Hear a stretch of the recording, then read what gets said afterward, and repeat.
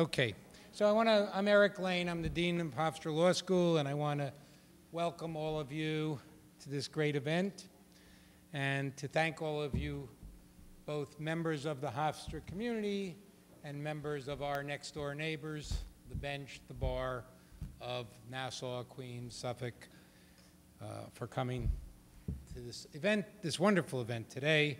And I also want to thank this wonderful collection of scholar advocates and essayists who was willing to come here to discuss this extraordinary new book, How Can You Represent These People? A question I hope we will resolve once and for all after today, at least among some people. Also a special thanks to Abby Smith, the co-editor of this edition and essayist herself, and someone that really made the organization of this event really work well, and hopefully still will by the time it's over. And Judith Black, somewhere here, thank you for all of your good work in putting this together. And I want to say to people in the audience, we were promised 180 chairs, but it turns out they don't have 180 chairs. That's a disconnected promise, probably litigable.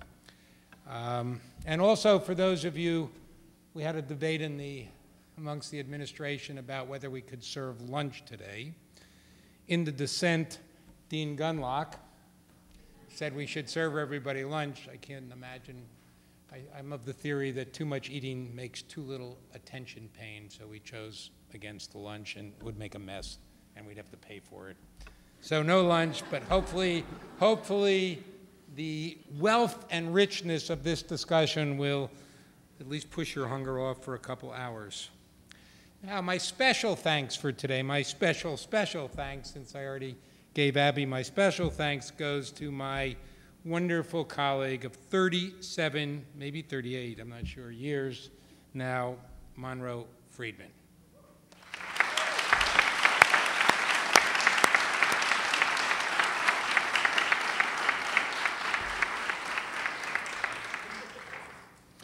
I remember, I've said this to some of you, have heard this, some of you heard it too many times, but I remember 37 years ago in August being interviewed by the faculty, of which there were only 5 or 6 at the time, and then being told, now you have to go up to meet Monroe Freedman to see if he will hire you. And I walked into the office not knowing what to expect at all. I didn't even really remember what law school was like, let alone have any expectation about what it meant to be a law professor. They weren't teaching that at the time. And I walked in, and there he was sitting there, and he looked at me, and he sort of asked me a bunch of questions, and I finally got to say to him, so what are your expectations of me? What would you like me to be doing in my first couple of years at the law school? And he said, do whatever you want as long as you make a difference. I don't think he meant be a baseball player, however, which I couldn't have been. And as I thought about it then, and I hope I've lived up to that, but certainly Monroe Freedman has lived up to that banner. Professor Babcock?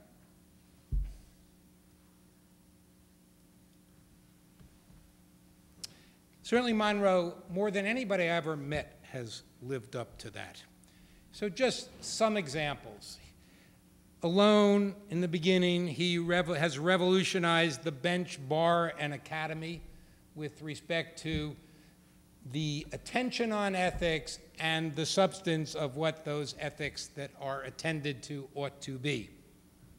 He alone helped elevate Warren Burger to the Supreme Court of the United States. He did this by at some speech he gave, he suggested the possibility, he asked the question, what is a public defender's responsibility to an indigent defendant who is about to commit perjury in a criminal matter on the stand? He just simply asked the question. Monroe asking that question alone brought then Circuit Judge Warren Burger into a froth and chasing him and trying to get him disbarred along with some other judges.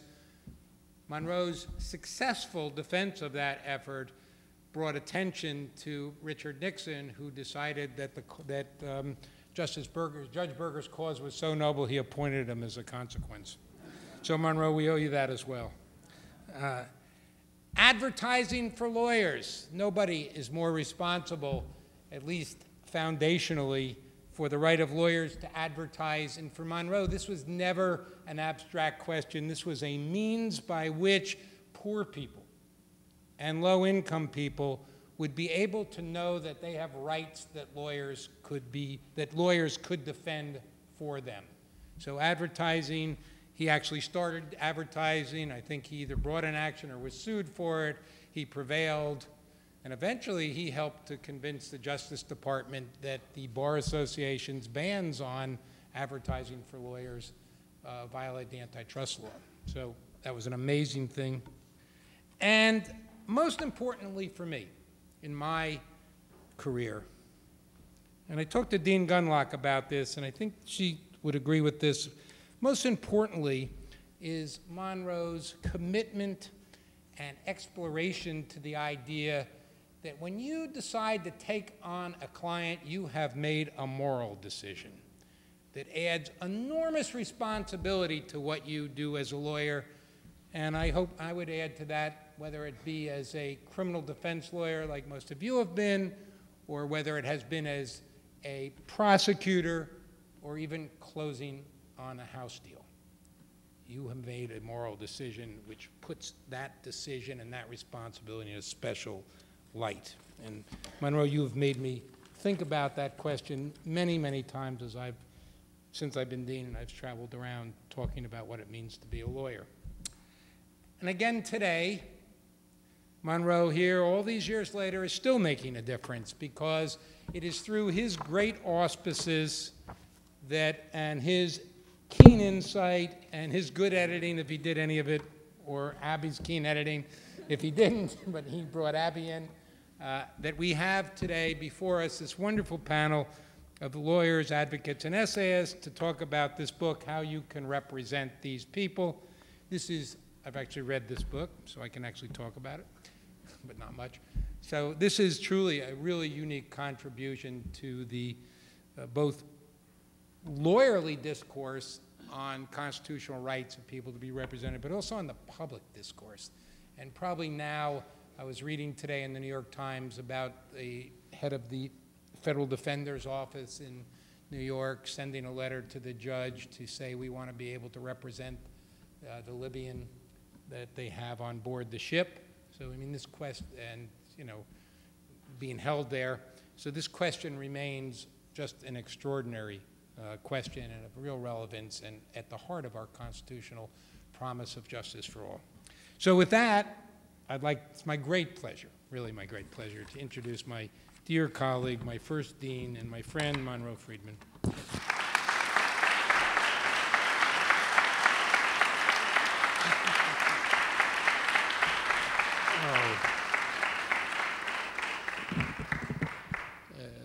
Eric, thank you for that very long introduction. And welcome, everyone. I want to thank Dean Eric Lane for his graciousness, for his generosity, and for his unfailing support that he's given this book, but everything that I've done and what he has done for this law school.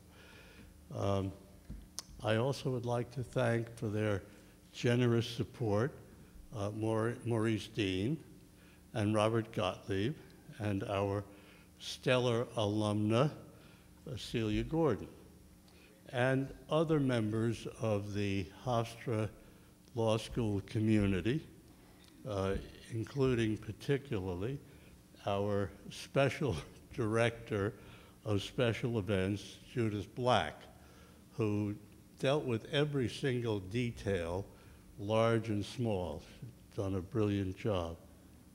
And I want to note the presence of Keiichi Moroka, who came here. He is a criminal defense lawyer. criminal defense lawyer, did death penalty cases, and he's a professor of law, came here from Japan just to be at this conference. And I'm delighted to have been able to help Abby with this book, and also to be associated with the extraordinary people who have written chapters for the book, most of which you will be fortunate enough to hear today. Now, we are talking about corporate law, so I think I should tell you something that I tell to my students, that when you get into practice, you will find that clients lie, clients cheat, clients kill other human beings out of pure greed. And if you have difficulty handling that, you have no business going into the practice of corporate law.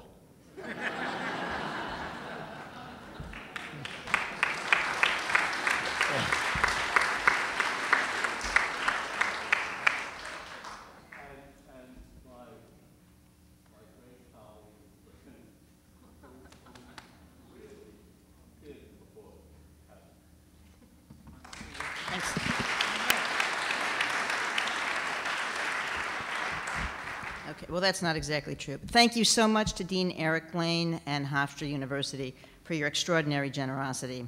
This project has been a labor of love, mostly.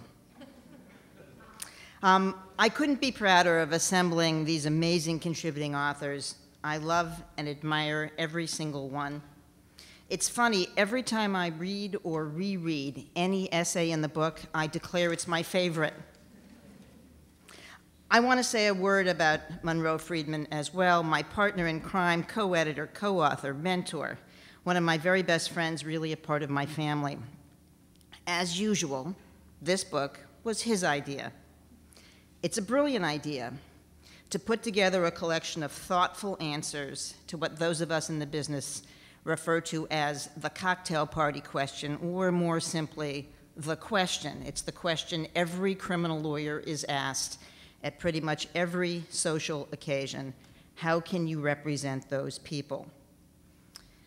At 85, Monroe remains one of the most creative, committed, courageous people I've ever known. I can't wait to hear his next idea.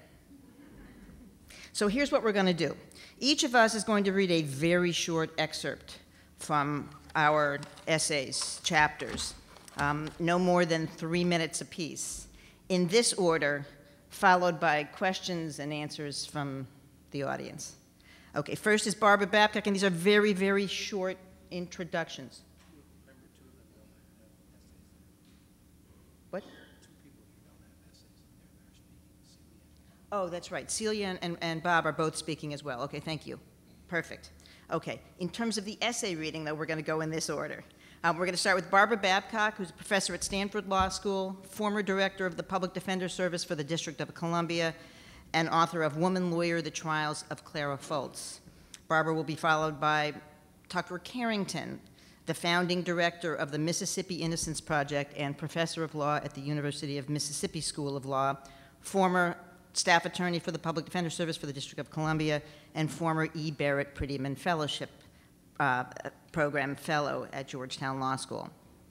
Next will be Angela Davis, Professor of Law at American University, former Director of the Public Defender Service for the District of Columbia, author of Arbitrary Justice, The Power of the American Prosecutor. Then Monroe Freedman, who you all know and love, Professor of Law, former Dean, Hofstra University, and recipient of the ABA's highest award for professionalism and recognition of a lifetime of original and influential scholarship in the field of lawyers' ethics. Then Vita Johnson, visiting professor of law at Georgetown University, former staff attorney at the Public Defender Service for the District of Columbia, and former E. Barrett Prettyman Fellow. Then Ann Rohn, training director of the Colorado State Public Defender, faculty member of the National Criminal Defense College and the National Association of Criminal Defense Lawyers Death Penalty Voir dire College. Then Megan Shapiro and William Montross, who co-authored a chapter. Megan's a staff attorney at the Louisiana Crisis Assistance Center, formerly with the Northern Virginia Capitol Defenders. William is a senior Capitol attorney at the Southern Center for Human Rights, former Philadelphia Public Defender, Bronx Defender, and New York Appellate Defender, as well as a former Prettyman Fellow. Then Robin Steinberg, founder and director of the Bronx Defenders, former deputy director of the Neighborhood Defender of Harlem, and former staff attorney at the Legal Aid Society in both Nassau County and New York City. Then Michael Tiger, professor of law at Duke and American University, author and editor of more than a dozen books and even a few plays, and of whom Justice Brennan once wrote, "His tireless striving for justice stretches his arms toward perfection." Followed by Paul Butler, Georgetown University law professor, former federal prosecutor, author of Let's Get Free, a hip-hop theory of criminal justice. And then me. Wait a minute. So we have, I hadn't prepared Abby for this, but we actually added two speakers, Bob Gottlieb and Celia Gordon, who are back there. I don't have their whole resumes here, but I can tell you this, that Celia's our graduate. They have a wonderful law firm in which they handle extremely difficult cases of the type that are being written about here today. Recently, they represented the subway bomber, and it was, they'll tell you, but it was a fascinating case for one reason, because the place he was going to place the bomb, had he been successful, would have destroyed their office. So they've been willing to come here and really tell you what it is to be a lawyer, and also right now in this kind of, with these kind of cases, raising this kind of question. And one last thing I forgot to mention, our sponsors, two of whom Monroe mentioned, but one of whom I didn't mention, which is Bill Brewer. I don't know if any of you know him. Monroe told me he was called the Rambo of civil litigators. Is that true? Something like that. Anyway, he loves Monroe, so he sent a bunch of money for this event. And okay, I'm sorry, Barbara.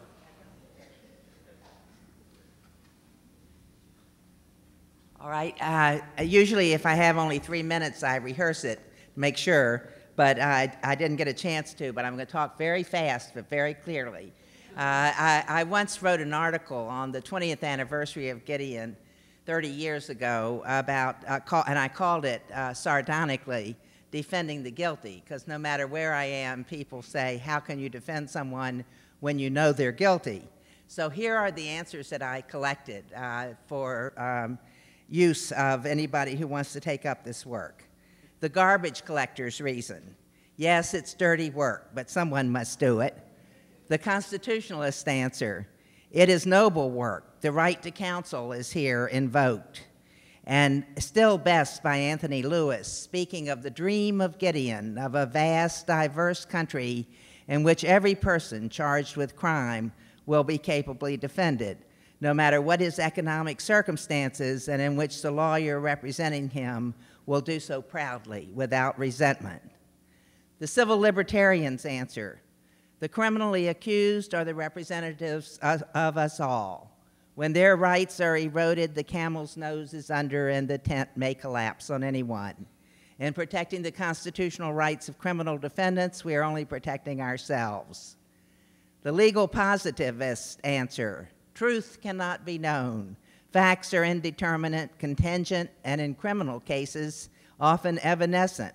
A finding of guilt is not necessarily the truth, but instead a legal conclusion arrived after the role of the defense lawyer has been fully played. The sophist would add that it is not the duty of the defense lawyer to act as fact finder. Were she to handle a case according to her own assessment of guilt or innocence, she would be in the role of judge rather than advocate. The philosopher's answer. There's a difference between legal and moral guilt. The defense lawyer should not let her apprehension of moral guilt interfere with the analysis of legal guilt. The usual example is that of a person accused of murder who can respond with a claim of self-defense. The odds maker's answer. It's better that 10 guilty people go free than that one innocent is convicted. The political activist answer: most people who commit crimes are themselves the victims of injustice. This statement is true generally when those accused, when those accused are oppressed minorities. It is also often true in the immediate case because the defendant has been battered and mistreated in the process of arrest and investigation. A lawyer performs good work when he helps to prevent the imprisonment of the poor, the outcast, and minorities in shameful conditions. The social worker's answer: this is akin to the political activist reason, but the emphasis is different. Those accused of crime as the most visible representatives of the disadvantaged underclass in America will actually be helped by having a defender, regardless of the actual outcome of their cases. Being treated as a real person in our society, almost by definition, if you have a lawyer, you're a real person. And accorded the full panoply of rights and the measure of concern afforded by a lawyer can promote rehabilitation. The humanitarian's answer: the criminally accused are men and women in great need, and lawyers should come to their aid. As our icon, Clarence Darrow, says, with me, representing people accused of crime was going to the foundation of motive and conduct and adjustments for human beings, instead of blindly talking of hatred and vengeance and that subtle, indefinable quality that men call justice and of which nothing really is known. And last, the egotist answer. This is a large part of my own. Defending criminal cases is more interesting than the routine and repetitive work done by most lawyers, even those engaged in what passes for litigation in civil practice. The heated facts of crime provide voyeuristic excitement. Actual court appearances, even jury trials, come earlier and more often in one's career than can be expected in any other area of the law. And winning, winning, has great significance because the cards are stacked for the prosecutor. To win as an underdog and to win when the victory is clear, there's no appeal from a not guilty verdict, is sweet.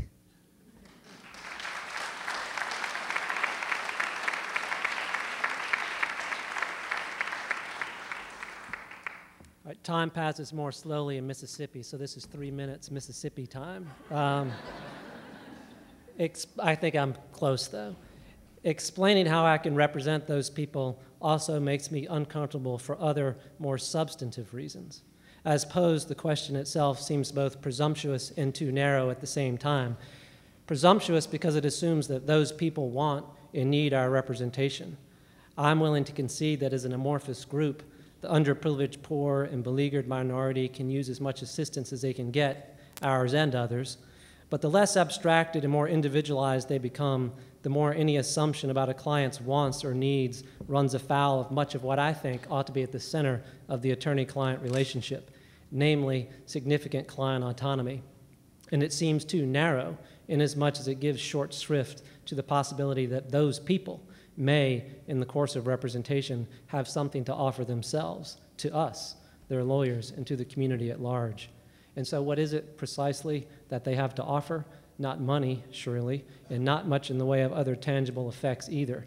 That said, some of my most prized possessions are a hand-fashioned cross made from copper wire, a sculpture of a voluptuous nude woman carved from D.C. jail commissary soap, and from a disgruntled client whose trial I lost, a letter addressed to Tucker Carrington, attorney at Flaw. Instead, what our clients can offer us is a way out of our solipsism. This path forward, so to speak, is an experience that I think all defenders have experienced to one degree or another. The most obvious example are the stories, the ones our clients tell us, the ones that they've lived. The problem, though, is that creating narrative is supposed to be our job, not our clients', or so we think. And mostly this is a good thing. We expend a lot of effort trying to tell our clients' stories, to show that there's something other and more than the worst thing they may have done. But in that effort, I think we sometimes lose our way. Among the other things that get sacrificed is the truth, and sometimes the truth and the dignity that comes from hewing to it is all that's left to our clients.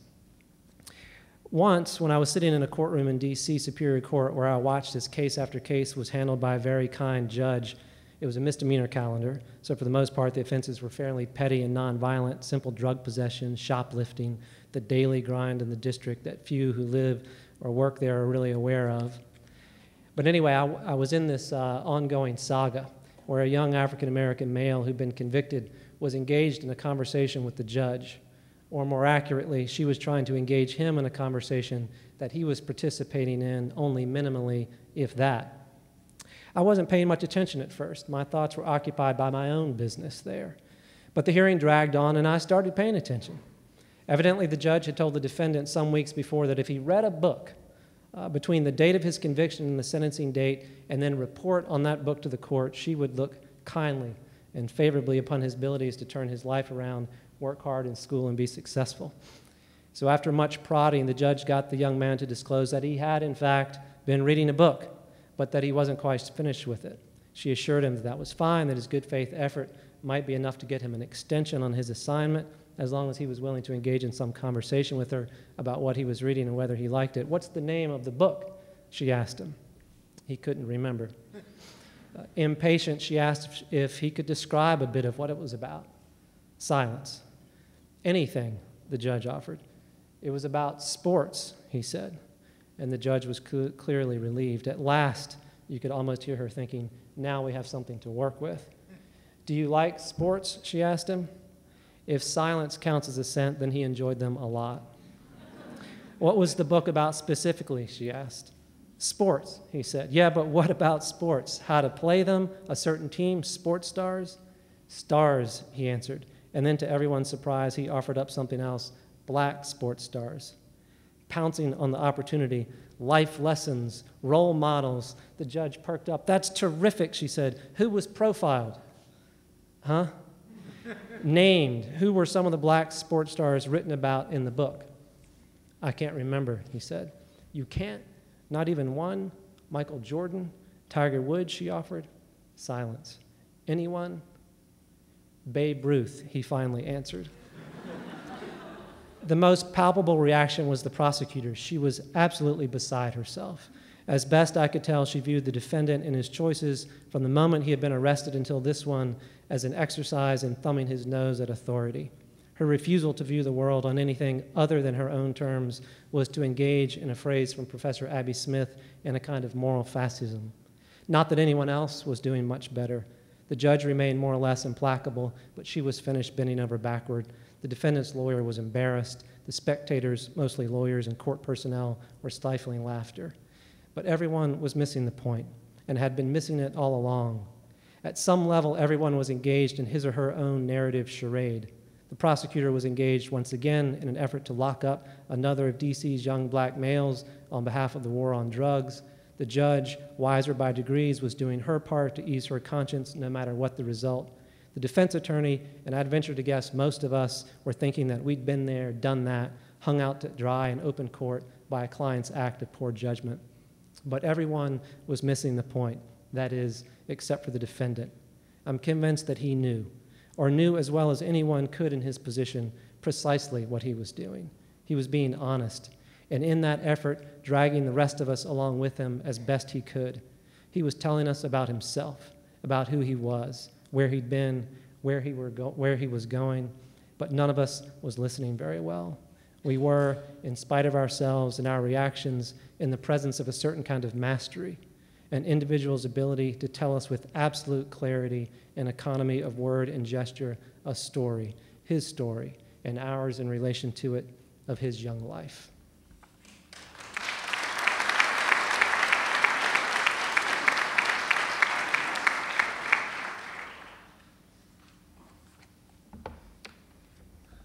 My name is Angela Davis, and my essay is called "There But For the Grace of God Go I," which is my short answer to the question.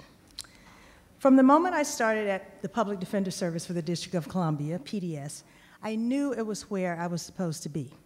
I spent the first 6 weeks of the job in an intensive training program along with 6 other lawyers, learning everything from trial advocacy skills to developing a case theory to the ins and outs of the DC Superior Court. Charles Ogletree was the training director for my class. Tree and the other lawyers at PDS made us feel as if we were soldiers in an army for justice. By the time the training program was over, I felt like the knight in shining armor on the PDS t-shirts, ready to charge across the street to court and slay anyone and everyone who came between my client and freedom. When I started at PDS in 1982, the first assignment for new lawyers was juvenile court. The juvenile client that had the greatest effect on me was my first, Albert Hicks, not his real name. Albert was charged with a misdemeanor, a simple assault in which he and 2 adults were alleged to have gone into the home of an acquaintance and beaten him up. My client said that he had not participated in the assault and had done nothing to help the adult co-defendants. I believed him. I investigated the case thoroughly and worked day and night preparing for trial. We went to trial before the Honorable Gladys Kessler, a tough but fair-minded judge. She found him involved, or guilty, seconds after I gave my closing argument. I was devastated. In hindsight, there was no logical reason for me to believe I could possibly obtain an acquittal for Albert. Acquittals by judges are rare, especially in juvenile cases, and our defense theory wasn't the strongest. But I was young and idealistic and maybe a little foolish. I had bonded with my client and wanted to free him from the juvenile justice system. With his record, there was a pretty good chance he would end up at Oak Hill, the juvenile facility. I couldn't help but feel that his conviction, called an adjudication of delinquency, was my failure. But it wasn't over. There was the disposition hearing, or sentencing hearing. I put all my energy in getting to the best possible result for Albert. I had my work cut out for me. Albert had a juvenile record a mile long, and I found out that he had been charged as an adult for an armed robbery in nearby Prince George's County, Maryland, where, amazingly, he had received a probationary sentence. For some reason, none of this got in the way of my believing Albert's story. In juvenile court, in order to sentence a child, the judge must find that the child committed a delinquent act and that he is in need of care and rehabilitation. If the judge is convinced that the child does not need care and rehabilitation, she may dismiss the case for social reasons. If she finds that he is in need of care and rehabilitation, she may either place him on probation or commit him to the Department of Youth Rehabilitation Services, DYRS. I decided on an unconventional strategy for the disposition hearing. There was no way Judge Kessler was going to put my client on probation in view of his juvenile and adult records. I decided to file a motion to dismiss for social reasons. This was unusual because these motions were ordinarily filed in cases where the juvenile was a first offender and there was lots of evidence that he was ordinarily a well-behaved, exceptional kid. There would be letters from teachers, pastors, and community members praising the child for his good grades and good works. There was no such evidence in support of dismissal for Albert. Instead, my motion suggested the opposite. I argued that because Albert had such a long juvenile record and now even an adult record, there was really nothing the juvenile justice system could do for him. His adult probation would be revoked in Prince George's County, so why send him for a period of incarceration at Oak Hill where he couldn't be helped anyway? Not surprisingly, Judge Kessler didn't buy it. She committed him to DYRS for a period of 2 years, the maximum sentence he could get. Again, I was devastated. More so than after the trial. There was nothing else I could do for Albert. I tried so hard to get a good result for him, yet I failed him at every step of the process. I told Albert that I was sorry and that I would come to Oak Hill to see him soon. I held it together long enough to make it out of the courtroom. I ran to the restroom where I burst into tears. What kind of lawyer was I anyway? That poor kid relied on me, and this was the best I could do. The door of the restroom opened, and Mrs. Hicks, Albert's mother, walked in.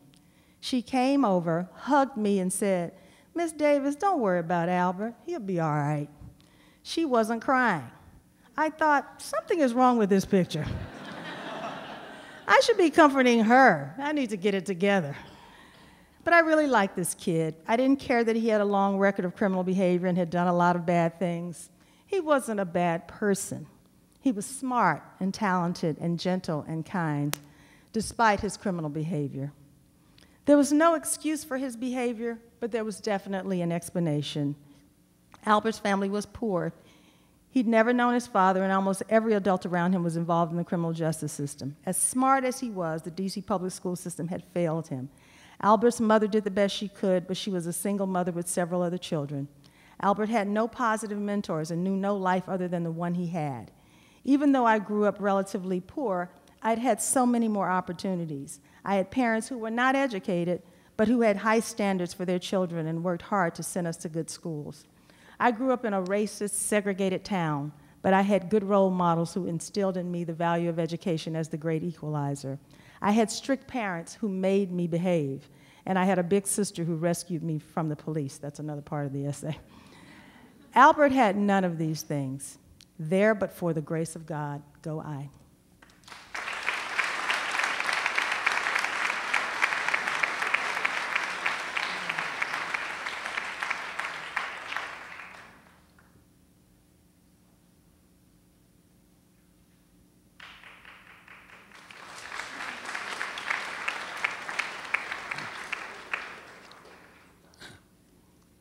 I have no idea exactly how being Jewish has influenced my commitment to human rights. I can say only that it's impossible for me to separate being a Jew from the way I feel about these issues. I don't mean to imply that any of the values I have absorbed as a Jew are not shared by other faiths, or even that all Jews would agree with my understanding of these values. I mean to say only that these are my values and that they have influenced my role as a criminal defense lawyer.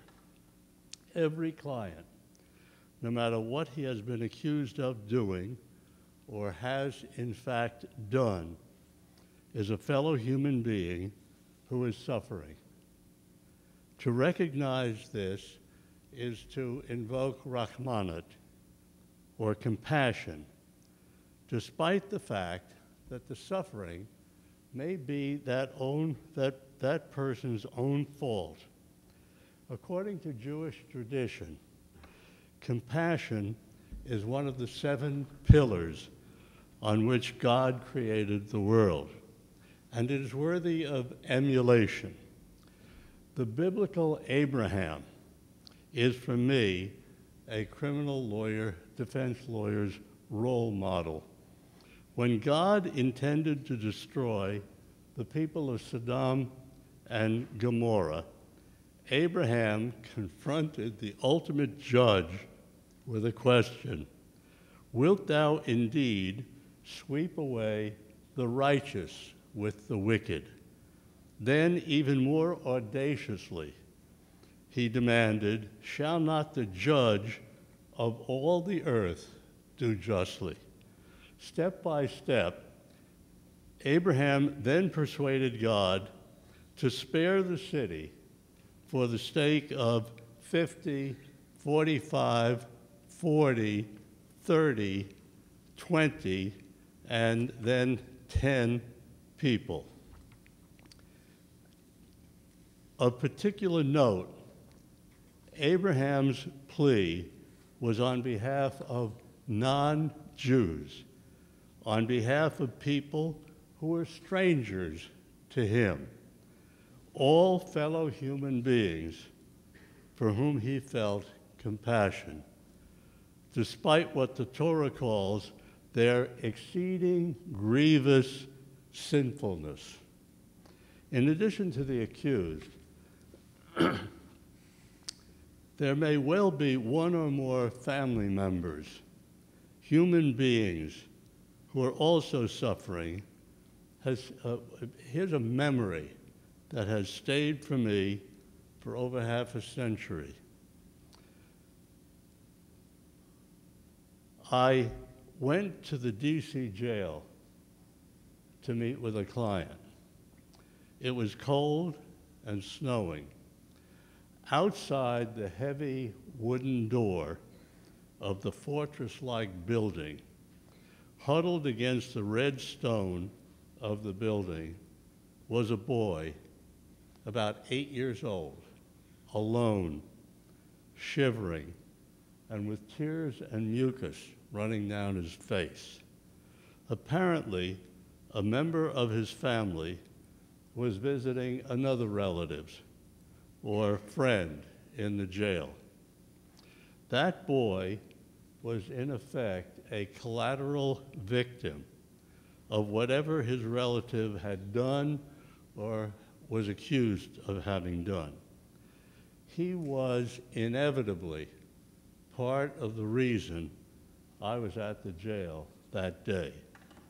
As the great criminal defense lawyer Clarence Darrow said, in criminal law, you are dealing with flesh, blood, reputations, shame, disgrace, and honor, but also with wives, fathers, mothers, and children. These are the things that have drawn me to be a criminal defense lawyer and to represent those who are referred to disparagingly as those people.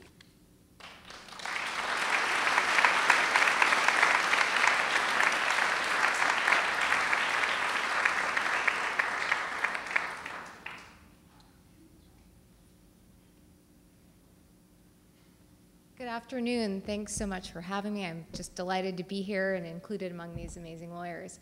I'm going to read from the very beginning of my chapter, and then I'm going to go a few pages ahead. But if you want to know what comes in between, you guys will have to read the book.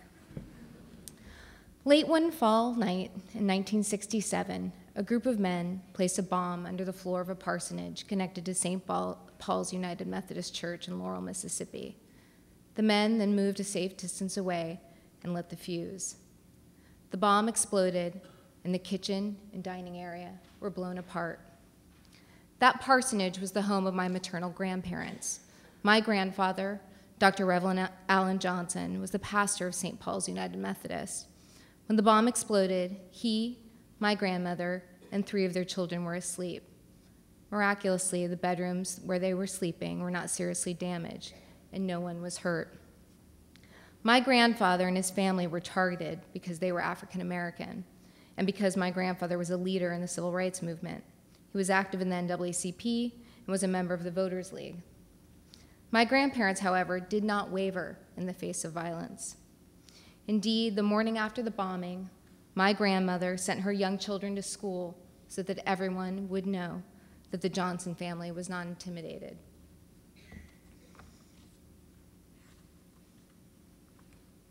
The policies of mass incarceration and over-criminalization of the African American community threatened so much of what my grandparents and their colleagues fought for: the right to vote, equal representation in government, and equal employment opportunity.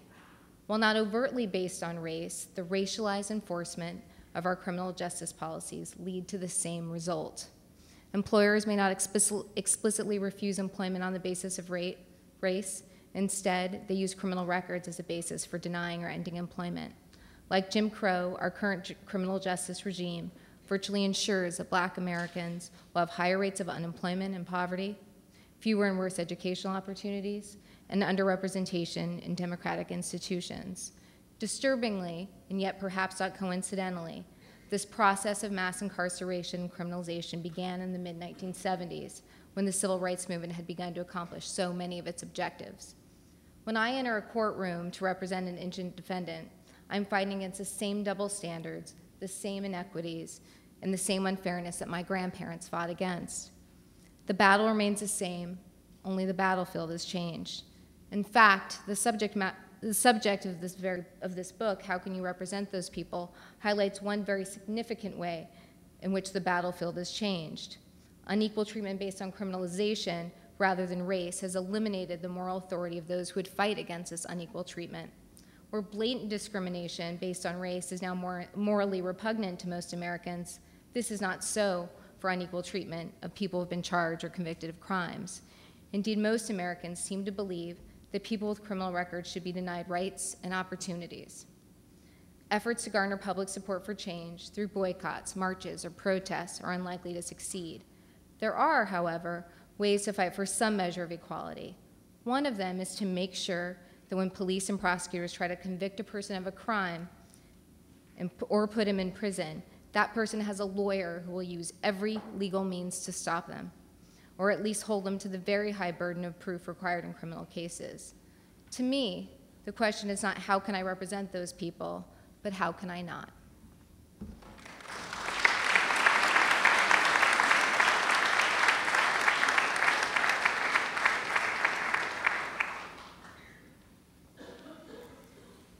So I like a good fight, as long as it's a fair one. And I like fighting for poor people accused of crime, and knowing that the harder and smarter I work, the fairer that fight gets.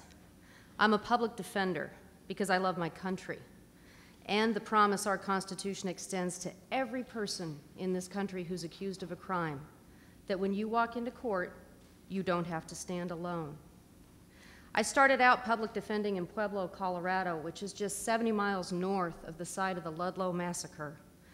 It was an early 20th century showdown between striking miners and the National Guard at the behest of the Colorado Fuel and Iron Company.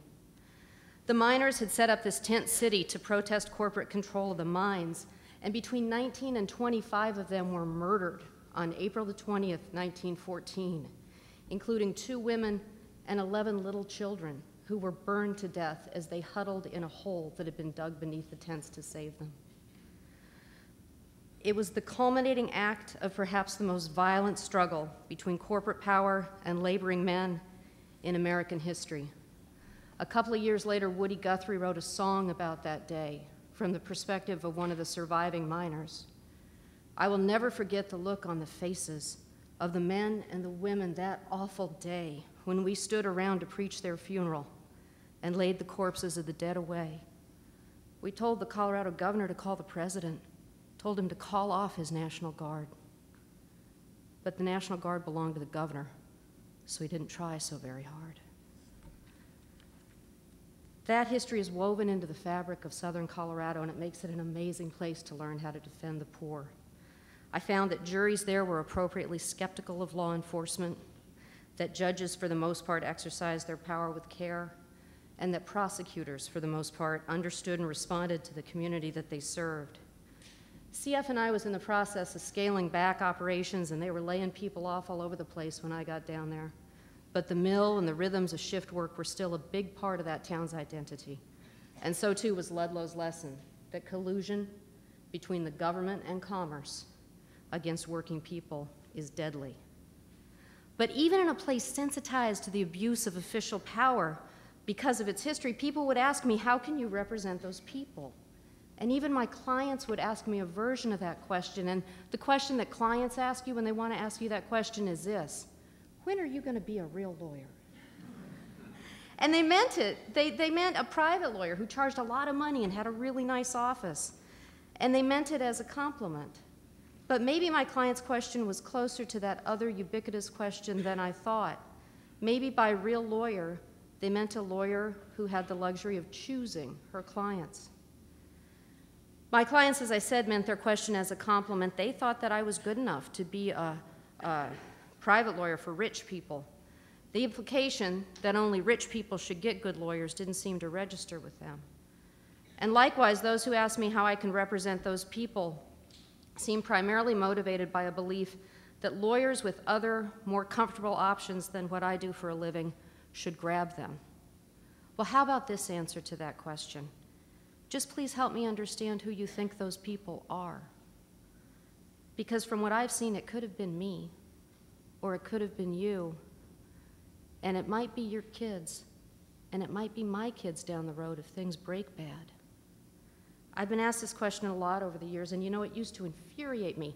I saw it as this thoughtless dismissal of my entire professional identity. But looking back, I've become convinced that most of the time it was me bringing animosity into the conversation. It's true that there are some people who ask that question as a deliberate provocation, kind of crowding the plate. And when that happens, I don't have any problem at all with throwing the ball as hard as I can right at their head. But I have come to realize that by and large, people are just curious. When I can respond to the generalized "those people" with a story about a specific client that I keep anonymous because of ethics, Monroe, the question can lead to a thoughtful exchange instead of a caustic one. And I'll admit I don't always have the patience to be thoughtful. Sometimes when people say, how can you represent these people? I just say, because I'm really pro-crime. But I'm lucky to do work that I love, and I'm lucky to be able to fight for people who truly need me. And I talk about luck a lot because my experience doing this for 25 years has really made me believe that luck is all that separates me from my clients. Helping someone turn bad luck around by making sure the Constitution works as it's supposed to, no matter how destitute or reviled or just damaged my client may be, is my way of serving my country. That's how I represent those people, because those people are us.